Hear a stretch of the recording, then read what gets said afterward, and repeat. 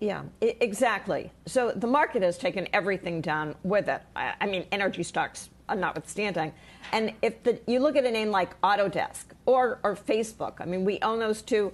Booking Holdings, Charter Communications, PayPal even. These are companies that have plenty of earnings, and they're becoming a much lower PE stocks than they were, just by virtue of what's gone on with the market. There are 165 stocks on the New York Stock Exchange, over $5 billion market cap, that are down 35% or more since their 12-month peak.